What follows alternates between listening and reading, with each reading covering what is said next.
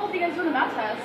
I got 85%. I got an 88. I got a 90. That's good. No, I said it's still high. I could have got perfect. No, it's good. That's a high mark. No, I still could have got perfect. Okay. We gotta go to class. See you later.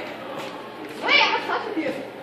Misconception of the following scenario demonstrates a stigma, a dissociative identity disorder, which was lack of self-esteem. Salma portrayed a character who had delusions leading her to put herself down. Hey, remember that girl from math class? Yeah, oh my gosh, she was being so freaky. Yeah, doesn't the media usually portray people like that as psychopaths or creepers? I actually think she is. She seemed like it.